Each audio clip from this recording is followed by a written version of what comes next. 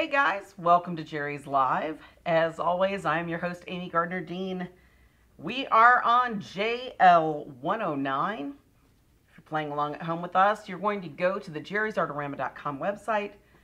Up at the top, there's that search box. You're going to put in JL 109, and that's going to bring up the products that we'll be using maybe more towards the end of the show. We're going to be doing a lot of kind of hands-on discussion about composition. We're going to be talking about doing some thumbnails to kind of teach you how to see maybe better, how to better incorporate composition into your artwork.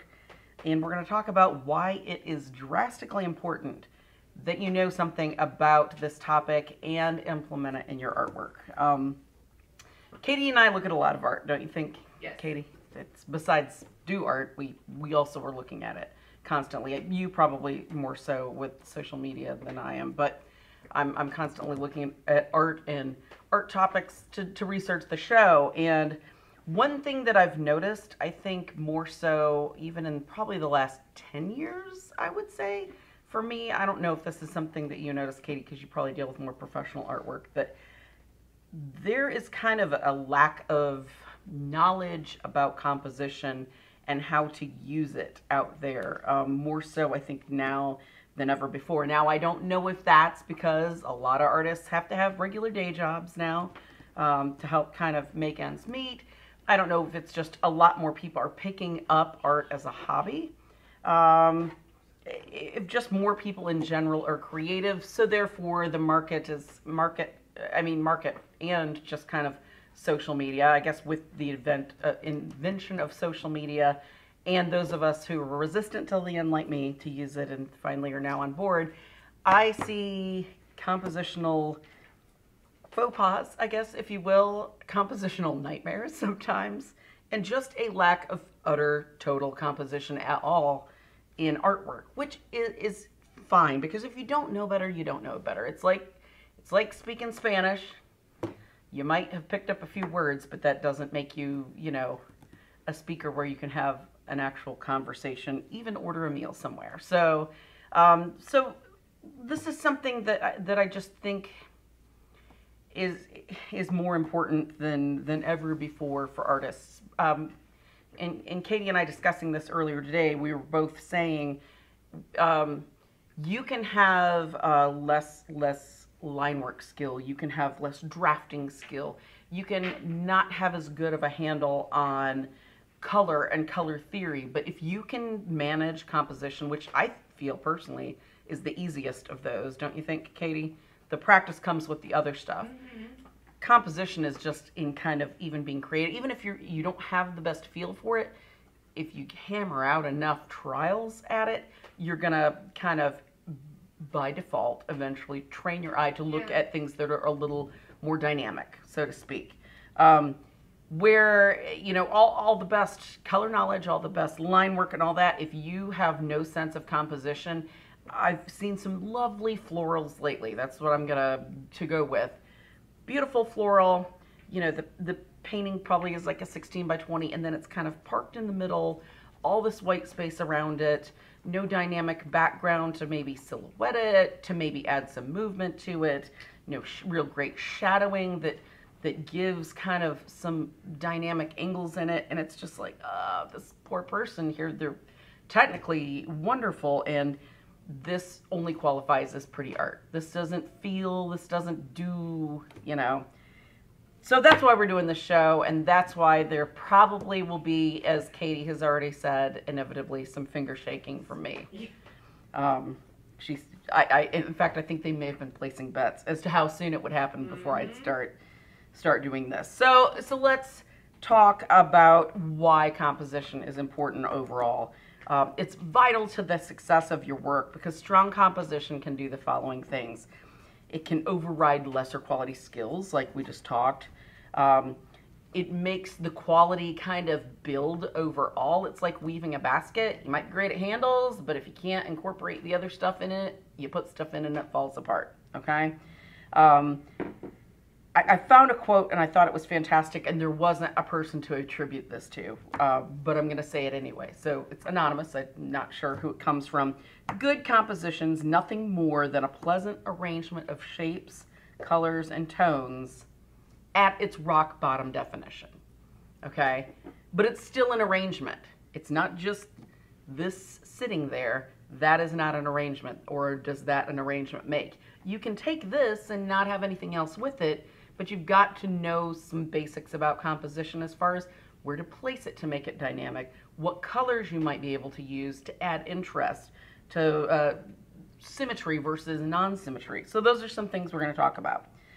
Rules, there are rules in composition, but with a lot of the people that I've talked to, the research that I've done, it's kind of rules are made to be broken. They're theories, okay? They're theories instead of rules per se, I think, is the best way to put it.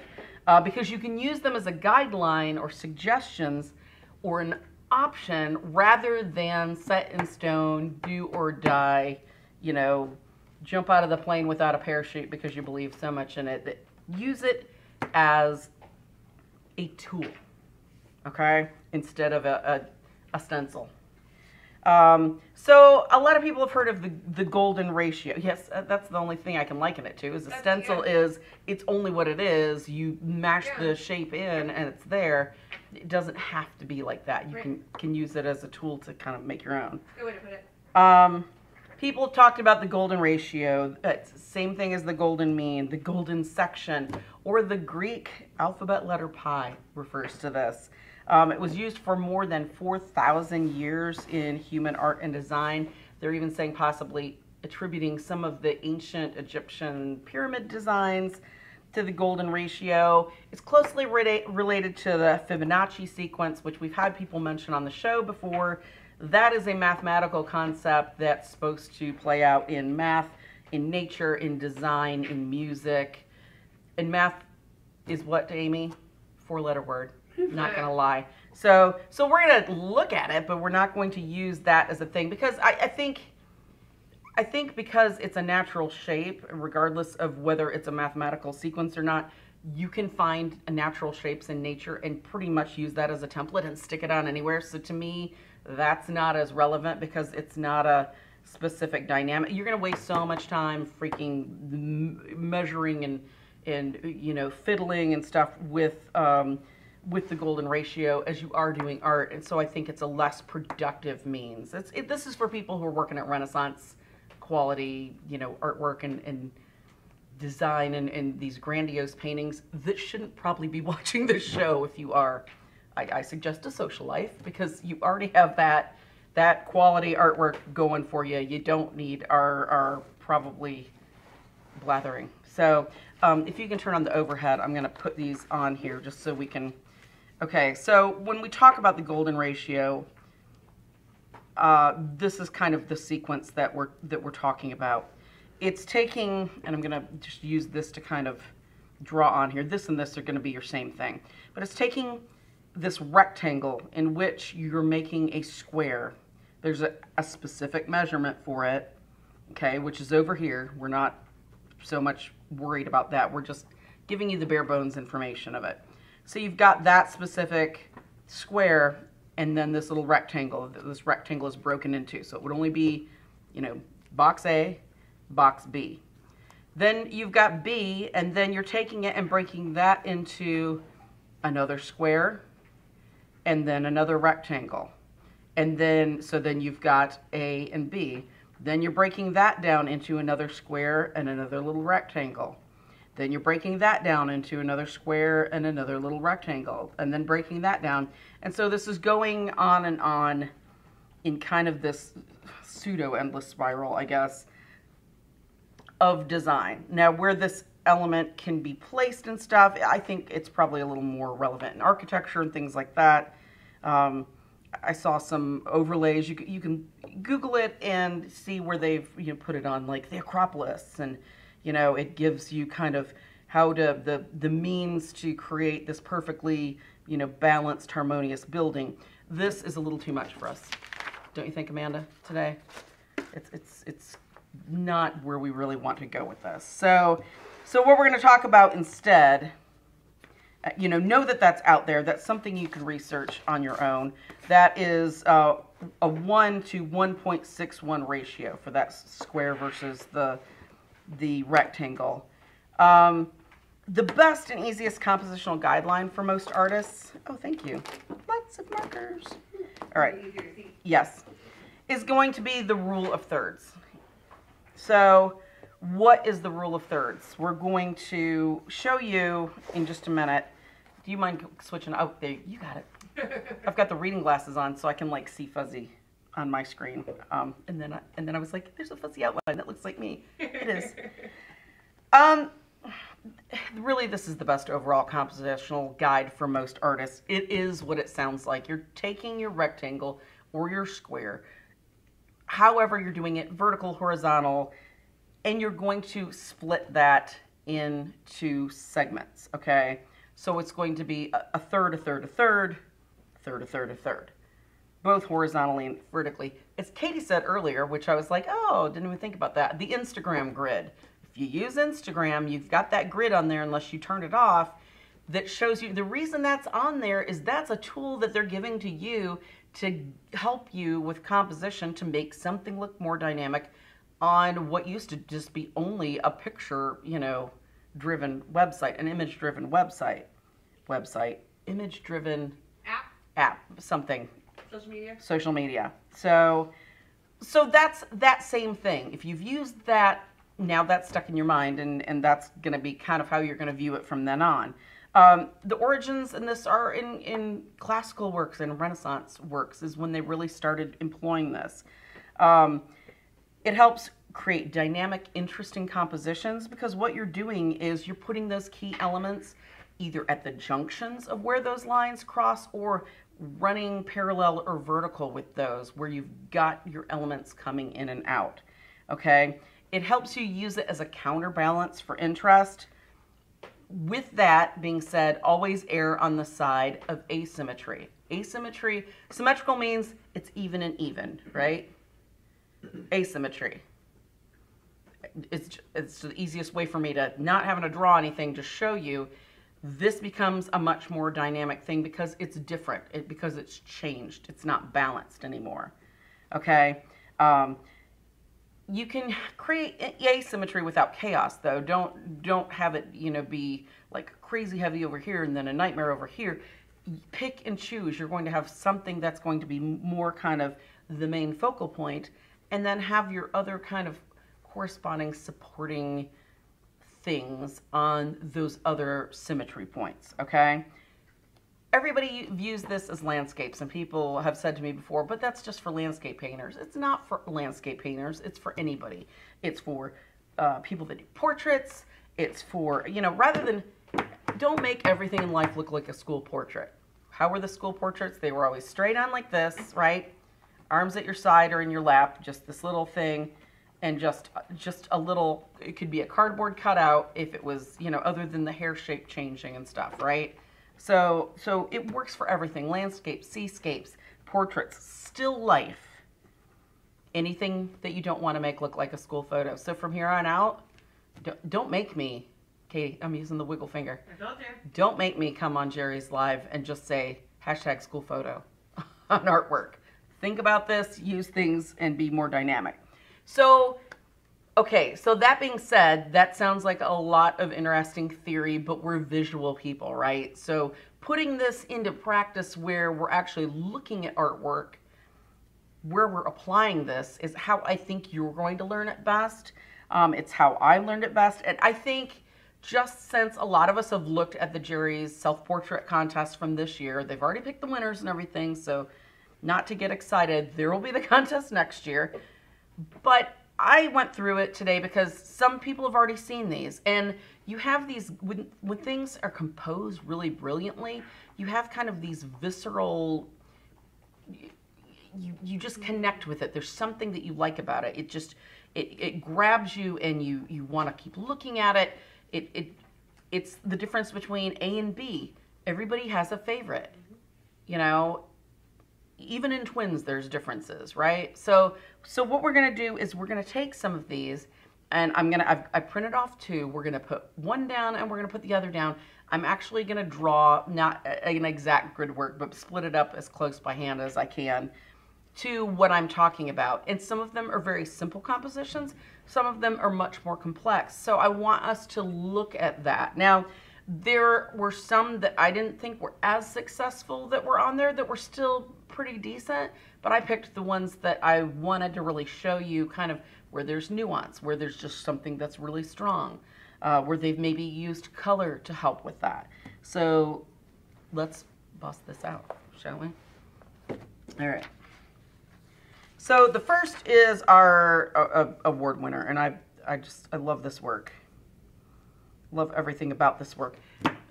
Number one, this was 48 by 60 inches, so it was huge. So, you know, a lot of people were like, I'm not as, you know, impressed by that.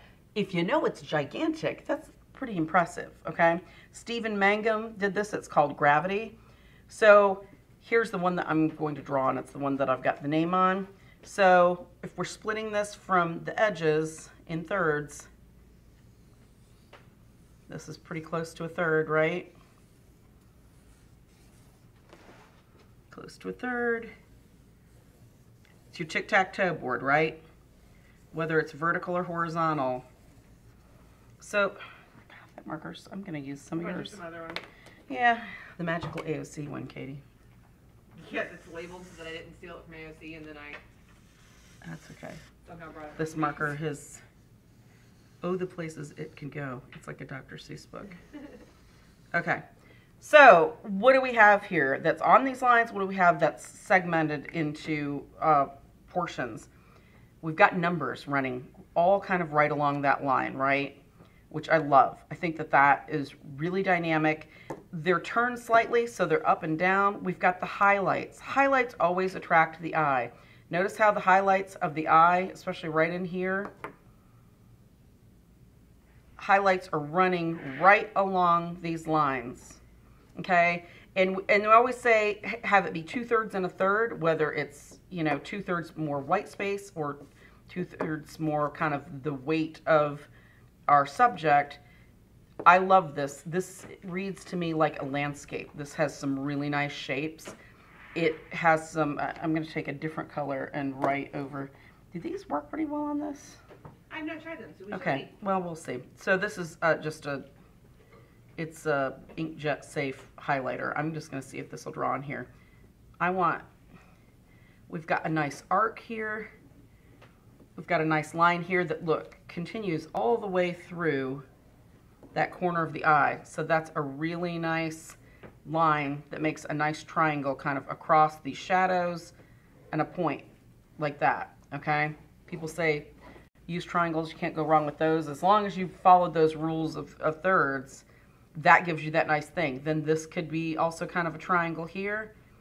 You've got triangles here with the angles of these balls, right? This is very nice. These lines kind of echo a circle, which also echoes the balls. These move your eyes around because you've got these nice, very natural shapes. But they connect back into these, so your eye keeps moving. This is work where you don't get bored looking at it. It might not be your cup of tea subject matter wise, but you just don't get bored looking at it. There's so much to see and do, and it's gigantic. So hopefully that makes sense. This is a very dynamic, very cool composition. All right. So take something that's very complex like that. Then this is Carrie Simmons' Red Ribbon. This is tiny. This is only 8 by 6 inches. So it's very little. It's very dainty. It's a very pretty little kind of precious subject matter. So what has she done here that's made it different than just your typical school portrait? All right, so we've got a third here, a third here, third. These are my estimations. It may be more or less. Okay, she's engaged an eye on that sight line and the whole side of that face that's in that really nice shadow. So that makes that very dramatic, and she's darkened it accordingly. All right. Over here, this is echoing that line of the back of the head, and then that drops away. So she's got a nice play between light and dark in that composition. All right. Then we've got that. So we've got a little bit more than 2/3. So that's filling up the picture plane really nicely. But then I'm going to go back to this. We've got these nice natural organic movements. This hair pulls back but then kind of loops around. She's got hair here that ties to this and that loops. Hair here that comes out from the head, ties to that and loops. The nice lines of the neck. All of this keep, even though it's very, very simple, it's a very simple composition with these lights and darks, the drama of that, and then the natural lines that you see. It moves that eye around. You want to know more. It's not just your typical school port, even though it's set up similarly. That turned body, the nice dramatic shadows, it just makes for a very clean, very pretty little composition. Katie, if there's anything on these that you see that you want to add to, jump in. Now this kind of is an interesting one because it's boxed in so that it looks very similar. I mean, you can already read where those lines are going to go. Sean Briscoe did this. It's called Hiding from Life, Agoraphobia, and Social Anxiety. This is actually a painting with cardboard over it and torn that looks like it was probably either gessoed or maybe even watercolor paper mounted to the cardboard. So we got our lines here. So that's going to go right across here, right across.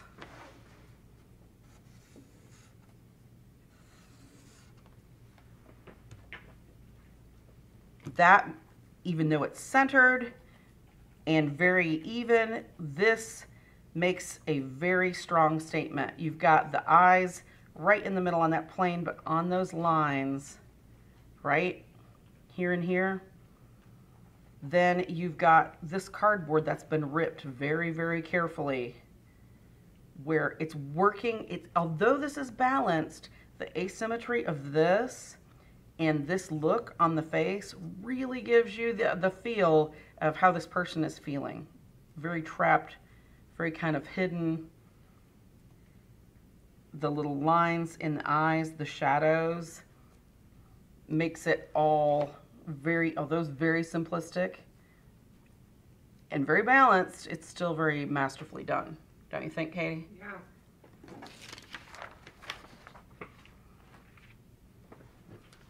All right, this is Robert, I'm guessing it's Herrer, called Finishing Touches. This is actually a pastel work, almost square, 15.5 by 16.75. Until I blew this up, I wasn't sure if I wanted to include this, and then once I blew it up, I really liked what was going on with the color, and this is a good example of how color can really play into your composition. So we've got here, here. It's a little high on those, but you get the idea. All right, so this highlight right here along the front of the face, I'm not going to push on this, but so you can see it where it's not blocked, that is a really nice dramatic balance where it's pulling that attention over to here. So it's making it, even though there's something here that kind of is the same height, his artwork is the same height as him coming across, it does make it asymmetrical because there's the balance and the weight of him. But with that highlight, it's the focus is on him, light bounces down to the palette, bounces back up via this kind of line along the arm and that highlight. So you've got this great triangle going right here with the light and the color and kind of his arm. Then you've got the nice triangle here going across with the subject matter. You've got some nice kind of parallel lines going in here that add to kind of directing you back if you should come down visually. Nice hot color back here, a little bit of hot color pops here and here that kind of help move that eye around. So he's using not just composition, but he's using color in the composition and light and dark to his advantage to really keep the viewer moving around, really looking around this picture.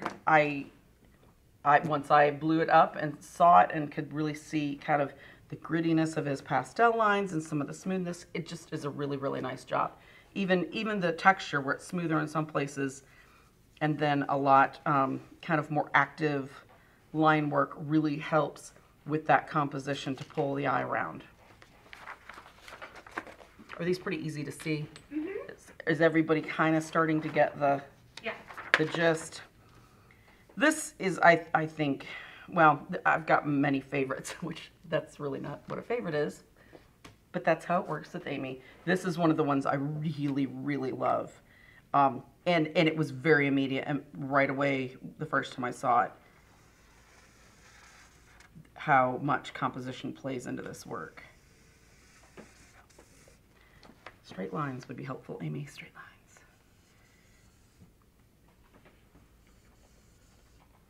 Okay, can everybody see that? Her face is right on kind of this, in this upper quadrant, along with the rest of her body. I wish that this had photocopied a little easier. You cannot see the rat, and I could not change it on my monitor because I didn't have a program to lighten it up. But there's this beautiful little rat down here with an apple. And then she's got all these rats around her hat kind of as a halo. And then it almost looks like a tool has been used to kind of almost excise like a little bit of the painting here and here to kind of follow some of these lines. So you've got this beautiful circular shape echoed with this beautiful circular shape of the apple, with this natural shape around the rat, with kind of this natural shape here, this natural shape here, the hand, another natural shape. So it's like this kind of echoing of circular edges.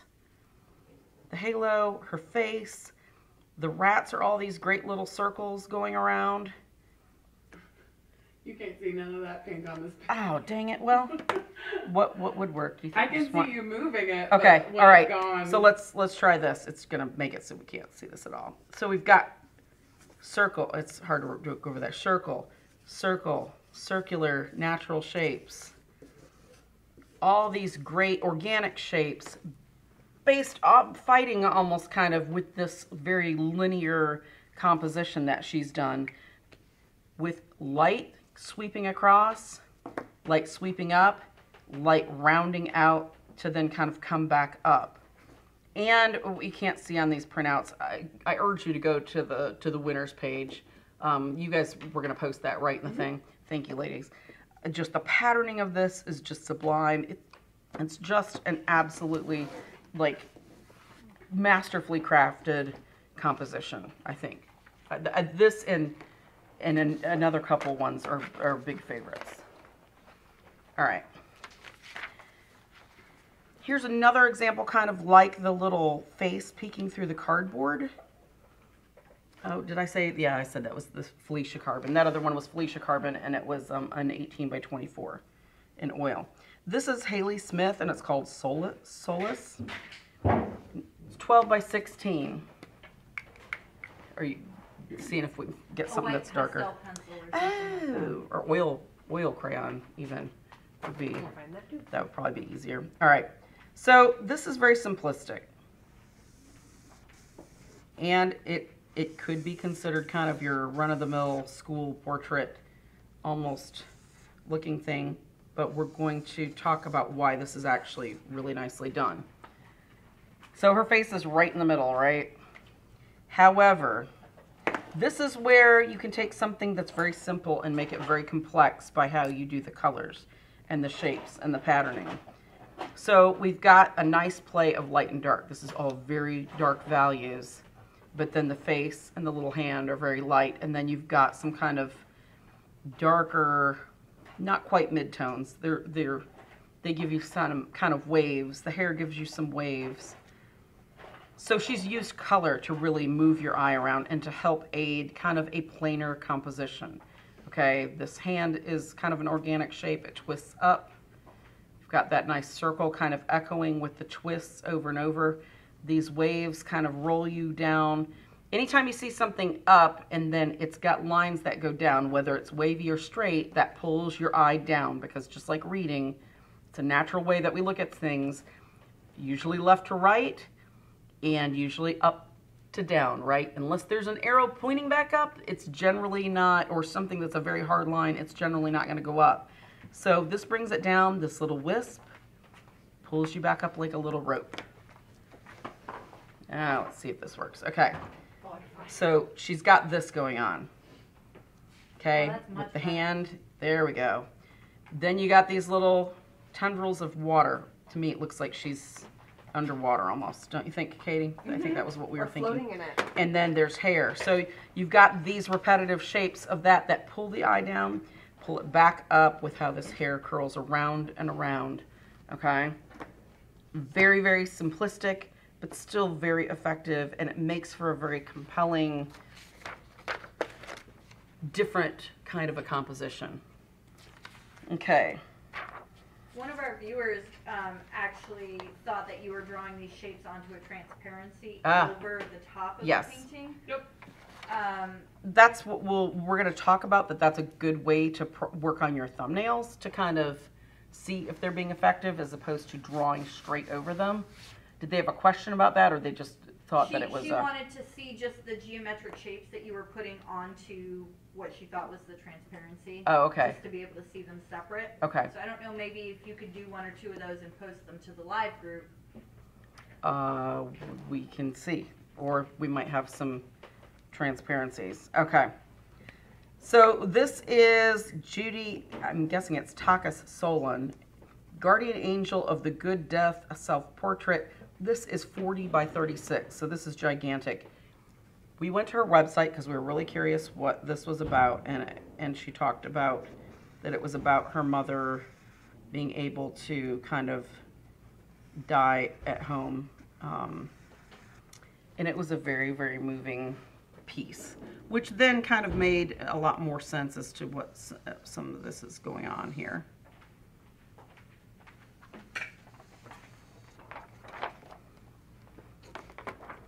Well, the biggest problem is when I draw on that, then that's going to be it. Or is there more in this? Oh, yay. There's a whole pad. A whole pad just for me. All right. It won't work with the white, but... No. Okay, so, well, I mean, the oil pastel will draw on that. Yeah. Okay, so we've got that shape here, right? What do we have going on with this? We've got all sorts of things. This is coming right across the eyes, almost exactly, and right across the center mouth, right? This is coming across the action of the hands, where she's almost kind of gripping at her heart here. It's coming across kind of under where this is propped up. It's coming across where this hand's supporting this hand. This is kind of isolating her as the forward figure. Even though this is 1, 2, 3, and in a balance, we've got the 2/3 rule kind of here down, right? So the weight is okay for that. And the way that we've got all these angles going, this is far from kind of a basic, I'll do this since this is so dark with this transparency. So we've got all these lovely little triangles going on here. Coming across, there's a little triangle here, another triangle pointing up, little triangle there. Just all these nice little, the eyes looking across, so we've got almost a gaze kind of where it's focused like this.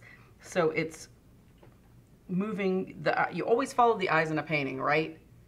Yep. That's why people tend to say the eyes in the painting are following them, when that's not what's really going on. It's just we're drawn to eyes as people. That's how we read other people's emotion.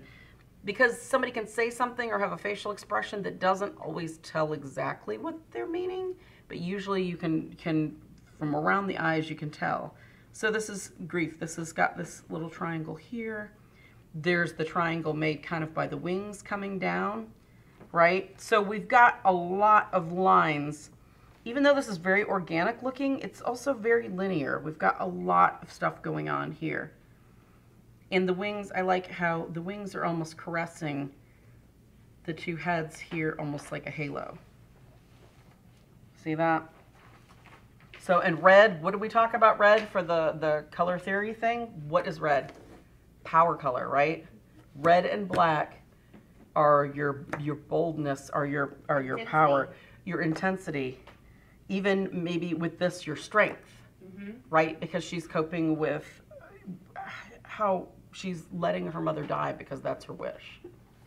So, beautiful composition, beautiful painting. All right.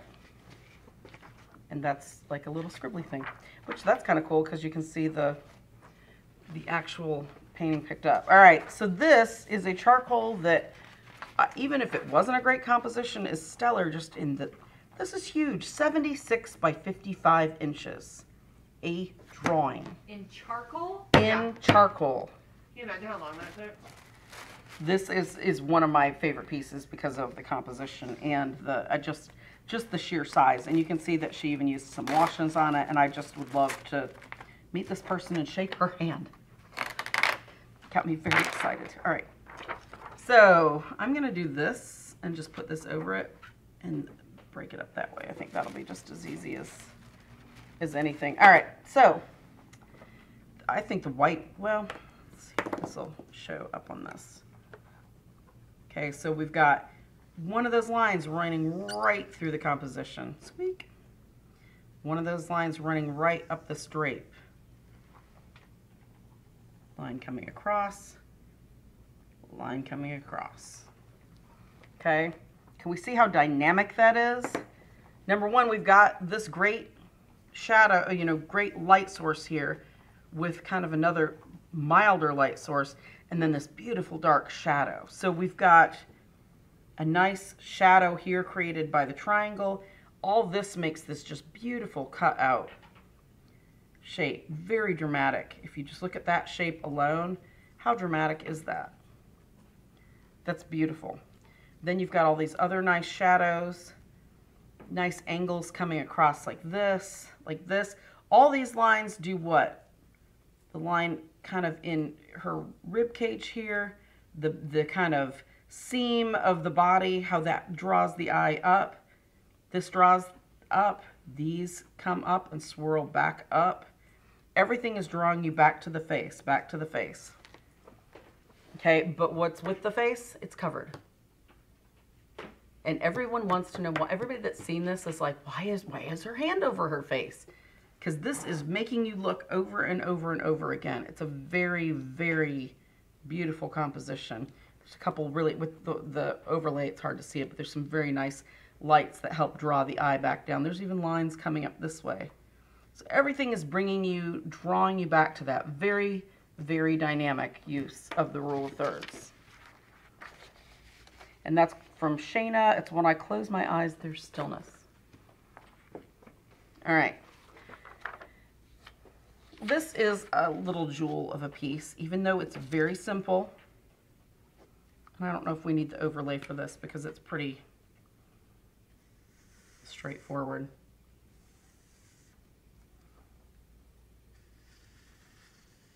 See where we've got this?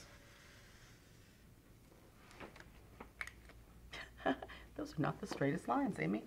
All right, so across the eyes. Eyes are your window to the soul, right? Nice use of that rule of thirds there.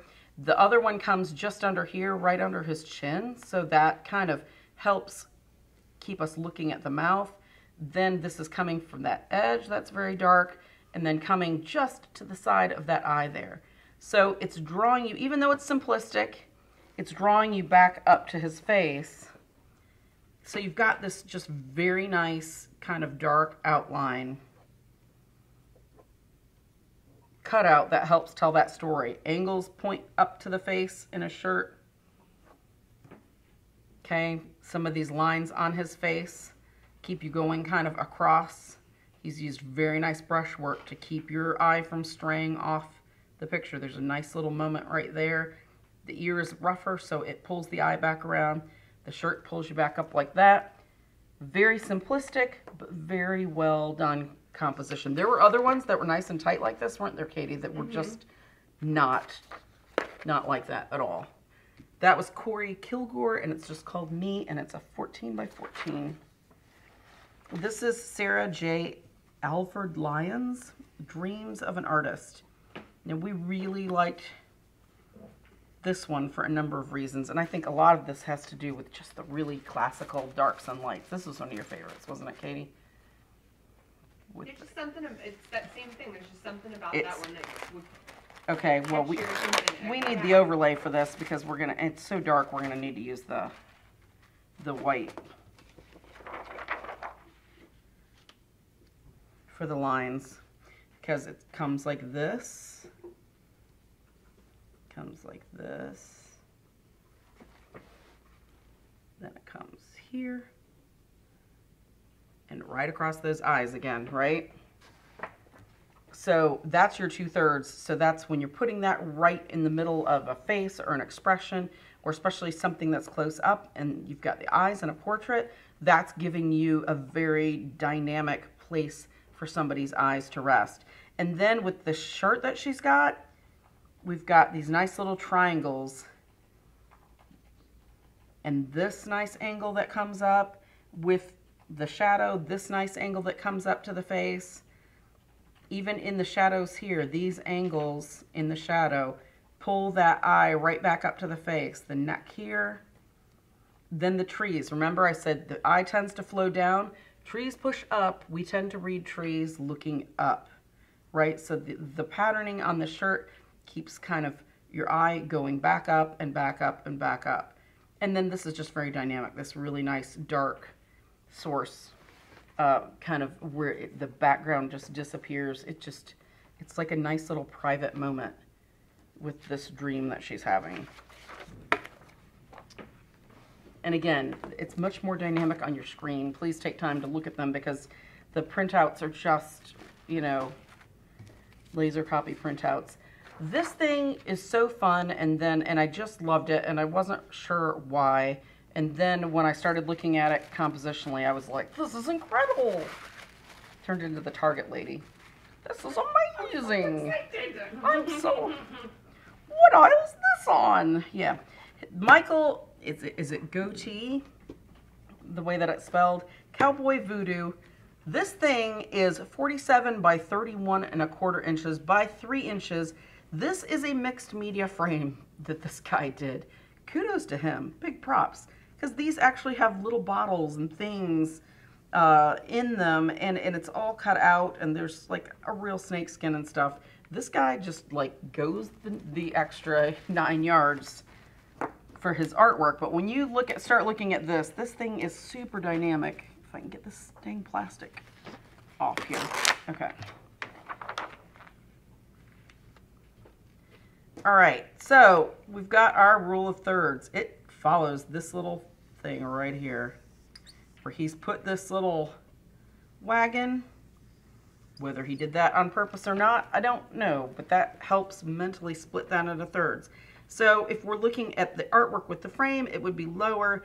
I'm going to choose to look at the painting actually because the frame is just kind of... All right, so we've got what? The product. It's like a snake oil salesman. I can't see what it says on the thing, but it looks like a little snake. We've got what? The money here. So he's using symbolism to help with his composition to pull this around. Look at this. The cane's pointing up. The money is pointing up to the cane, which is pointing up. He's got this up here, this nice angle pointing up, people's view pointing up. Look at these great lines in here that give all this energy and this composition where you start following an angle down, they're looking up, they're looking up, they're looking up. He's got this great kind of cutout here with the blue. You remember how we talked about that blue can be like a power color? He's used it to, he's got the blue suit, but like make his eyes really super crazy blue and the background blue. He's using the color to really define kind of what's going on, the movement and the excitement and the action. So this is a really, really fun piece that's masterfully done as far as a composition goes. Plus that frame. Hello. I know. Now this is another very simple one, but this is great with the, I think that this one can probably just be done like this. This is someone named Adele. It's just called Sigh. It's a 16 by 16, so we've got a nice little square here. Squares are harder to control, I think, in a lot of ways than an actual rectangle.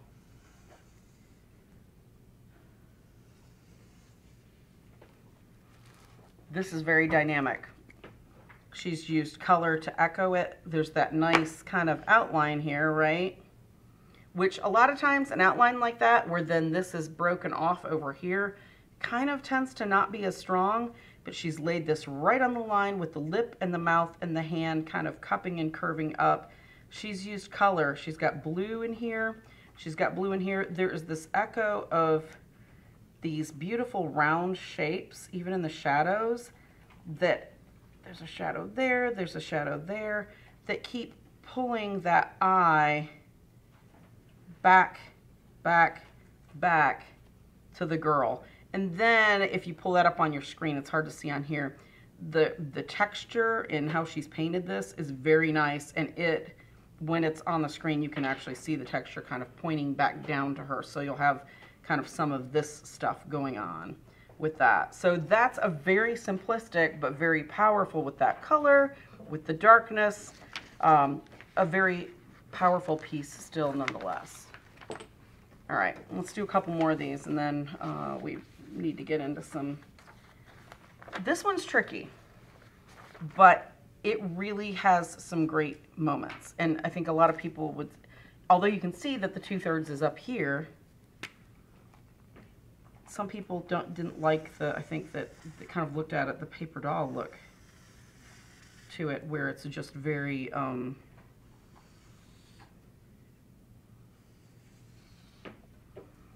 I like it. I think this coming right here and that kind of being right on that neckline is saying something. She's using that composition to say something about how yeah, exactly. Frida made a about how she feels. Plus there's that really awesome diamond right here.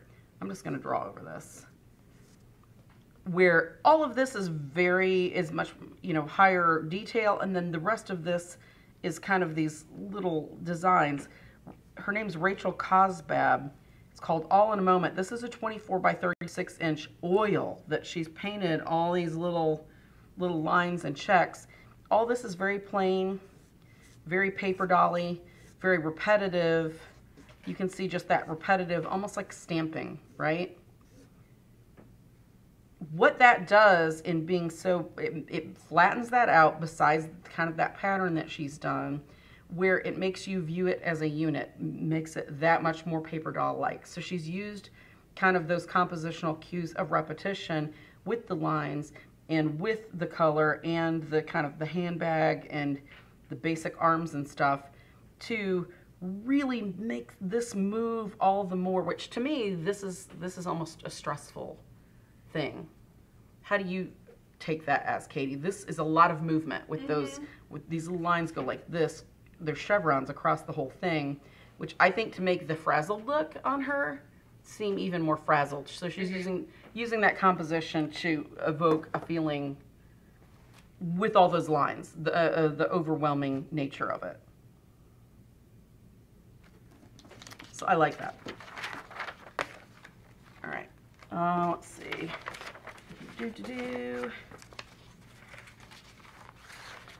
Let's look at these. Last one, and then because we're getting close, we want to do a little bit of talking about doing some thumbnails and how you can kind of start employing this stuff for yourself. This comes right up through her and right up that arm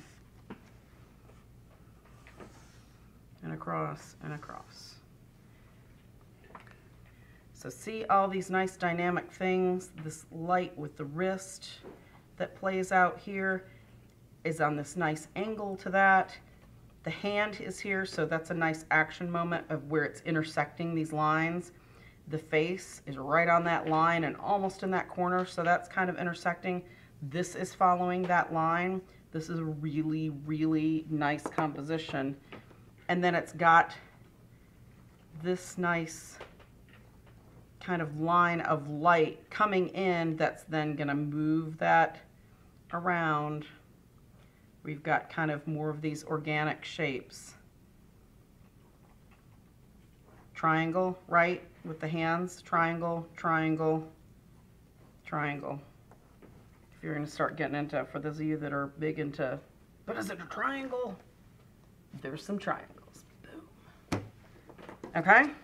That's Catherine. It's called Whispers of Light. It's an 11 by 14 oil. All right.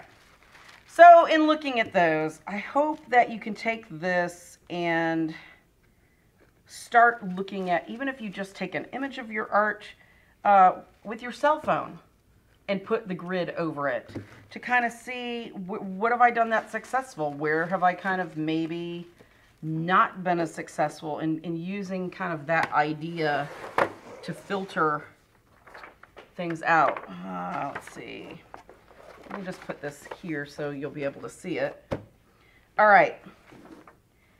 So if we're going to want to start doing this ourselves, first you're going to have to think of your image shape. Are you going to be working on a specific canvas? Because when you do thumbnails, you need to do them size kind of and structure specific to, even though a thumbnail's small, right? But if you're using a horizontal canvas, say you're using something that's 12 by 24, that's going to be a very different thumbnail size than if you're doing a 12 by 12, right?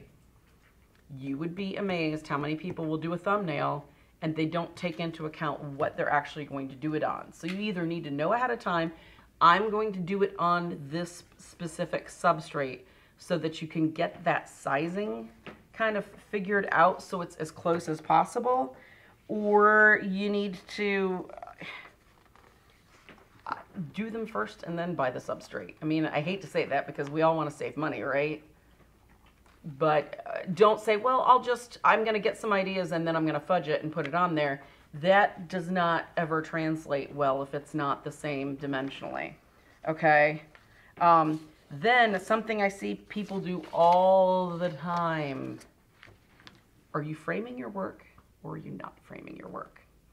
If you're framing your work, mentally, either take a pencil physically and draw that line just to the outside of where that frame is going to come and cover your canvas.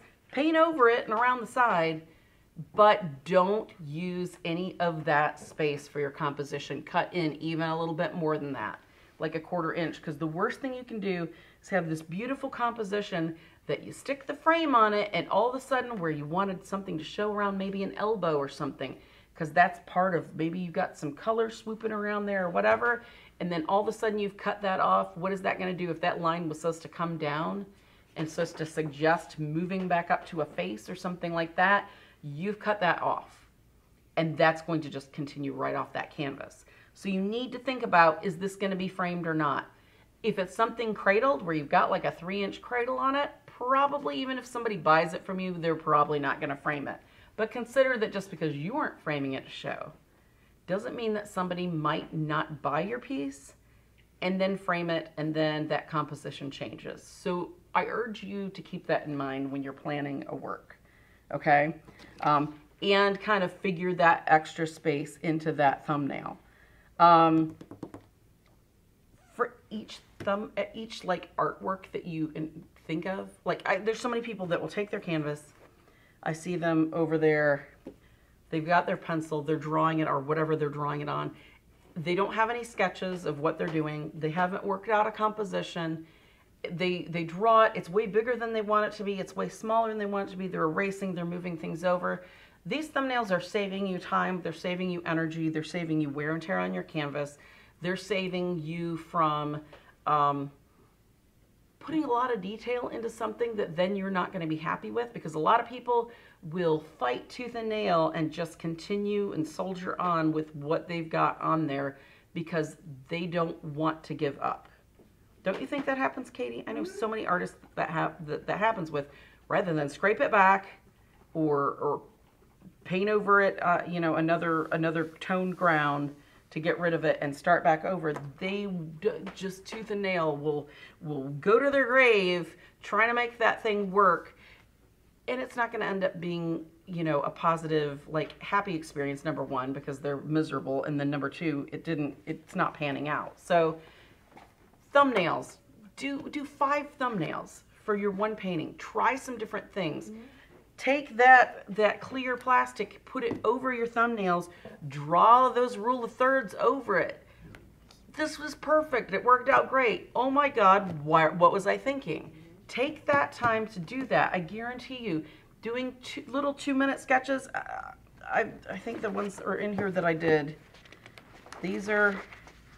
Even in the studio and photography, we've taken it before where we've, like, dry erased on a screen. Yeah. Or put tape on a screen. Yeah. Just to kind of figure it, like you're stuck Yeah. on something.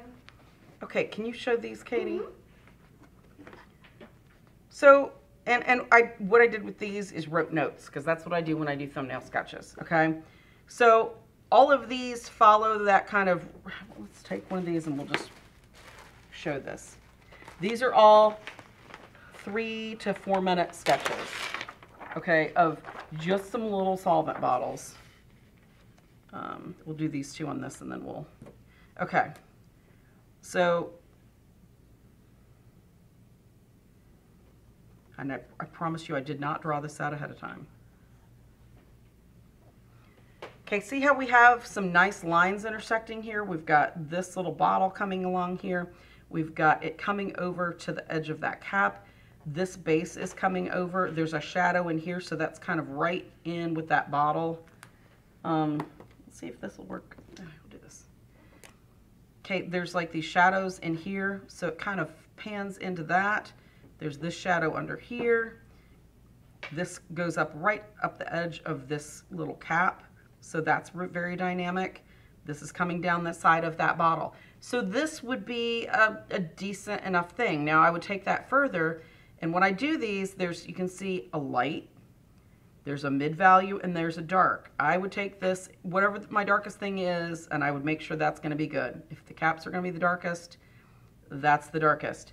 Then I would come back in with some sort of gray value that is gonna be at like a 50% or darker. Yeah, that doesn't show up on there. Okay, the purple is going to be that value. I put that on there to see. Yay, green. How I want those darks to be. Yes, that's very helpful. Thank you. A little bit different than the other. Let me see if I can do this over this for right now. Oh yeah, okay, there we go. But I'll use that on the next one. Okay, so that's my darkest. Here's my lightest. There's kind of the stuff in between, and then these bottles of fluid are different colors. They'll be kind of a little bit mid-range, but there wasn't, I don't care what those look like. I don't care what the highlights are for this. This was just to get a very good kind of baseline of, you know, is this gonna work well for what I'm doing? Can everybody see that? Is that making sense? And I know that someone suggested this become a drinking game, which I think is hilarious.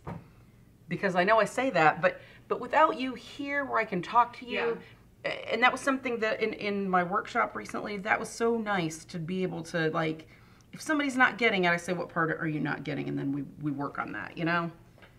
Okay, so here's the next one. This one would work as well. We've got, it comes down that bottle edge. This is kind of that bottle edge. We've got our lids kind of nice. It's a nice kind of asymmetrical balance between these two and this. This is obviously kind of larger, so it's our center of interest, where this one kind of maybe this grouping is the center of interest since they're together and they're closer to the same size. Then instead of that coming up there, I wanted this to be a kind of rounded, kind of to get that eye to, let me get another color to, and it moved. Maybe this will work. This to be kind of that organic circular shape. Okay, so there'd be, and then there'd be these circular shapes.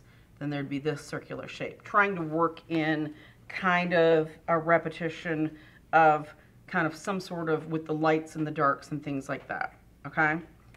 Now this one,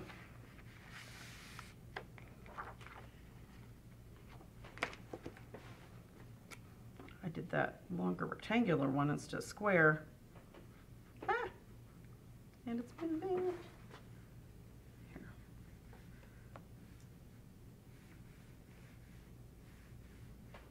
All right, close to the bottom here. Nice hard line right there. This is kind of using some of this empty space for interest. Notice how when we talk about asymmetry, this is stacked over here, right? Symmetrical means it's balanced, the hand to the hand, or asymmetry, right? So we've got a nice asymmetry here. This is kind of a little bit more getting into kind of these triangular shapes with this one for something a little bit different. This is coming down at an angle with that shadow. Can everybody see kind of what the differences are with that? So this would be my darkest probably. Then I would block this out.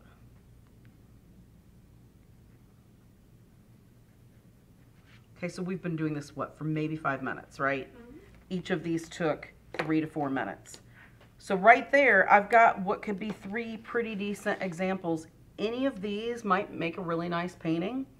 What I would need to do from here is I would probably do color studies, right? And see if that changed I would pick one, like if there's one where I'm just like, this is the one I have to have. This is, you know, ideal. This is, if anybody's wondering, the numbers are on the bottles. The numbers weren't draw this bottle first. It was just, I liked the numbers and I thought it was kind of a neat little thing. I like print and copy and numbers in paintings. So, you know, if this was what I was dying to have, if I just loved this, I would take this and draw the same sketch out very quickly, just in basic shapes, and then I would take like watercolor and I would try some different, like we've talked about in color and composition, when we talked about these little, hold on, I'm stepping off camera, put this back over here. The little bottles, right? Just like that, trying to decide which one of those that I liked best for a painting. I would take this painting and I would do maybe 4 or 5 little color studies with it. I might find a couple that I like. I might find 3 that I'm like, this would be a really awesome series. I'm going to do all these and do a different painting of each. Okay, but that's how I would know that's the composition I like. Then I would decide how color could maybe make some things different, or, you know, changing values or doing something like that. And with the color along that same lines, using a reflection on the bottle, for example. Yes. And where would I want to put those? I would want to put those in some of those places that are in that grid work, right? If I wanted to add some highlights or something that's like maybe a really drastic dark. Okay? So use that. Although it doesn't have to be followed specifically, and in looking at these, the reason we looked at those artworks is some of those didn't follow the rule of thirds the most specifically, but because of color, because of kind of some of the organic shapes, because of some of the angled shapes in them, they made them way more like successful. They used it as the template, not as the stencil. Okay? It was a suggestion, not a rule, a law. I'll let you bend the rules some.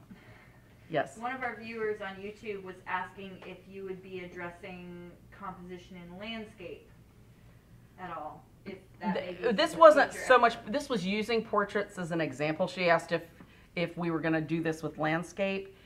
This was using portraits as an example. These same techniques are what you apply to landscape. Okay. Like everything. Yes, and they may have missed the beginning where we talked about, can it apply to still life? Yes. Portraiture? Yes. You know, anything. This applies to anything because it's composition based, it's not subject based. Okay? Are there any other questions? I know that we're going over and... Everybody was, and I quote, mesmerized. They were just enjoying the lesson. it's like when we looked at color and we looked at, and if you haven't seen our color and composition episode or our color episodes, these play in with these. We're slowly building your skill levels and your thought processes into making you a better artist with these shows. That's the point of why I do this. Otherwise, I could go home and not be here on Tuesdays. But I care about you guys. And I know that this isn't something, not everybody can go to art school. Not everybody wants to go to art school. Sometimes you learn better on your own. Just different personalities learn different ways. But because you're visual people, I'm hoping that as I give you these little tools and we give you these tips and tricks and kind of new ways of evaluating art, whether it's yours, whether it's somebody else's, new ways of evaluating color, slowly, and you can go back and watch these at any time. They live on our YouTube channel, they live on our Facebook page. You can go back and be like, okay, so now that I've got this, maybe I should rewatch a color episode, or maybe I missed one of them. Let me see where they were talking about this and that. That's why we look at all these different things, and looking at other people's art is the quickest way to learn, I think, because you see what it works in practice rather than just in theory. Okay, especially at museums. Obviously, those people were doing something right because they got in there. Yeah. I'm just saying. Sure. Not that nowadays a lot of us aren't doing the same thing and just not being recognized, but that's just how it works. Well, sometimes too, when you're stuck looking at other people's compositions and other people's artwork, like if you're just can't quite figure out why painting isn't becoming successful, sometimes you just need those little like, oh yeah, little light bulb moments. Yes. Sometimes other people's stuff helps you do that. And you know what? That's a good point for when you've got artist block, so to speak. You can clean your studio only so many times and, you know, go through your supplies only so many times. Look at other people's art. Get inspired.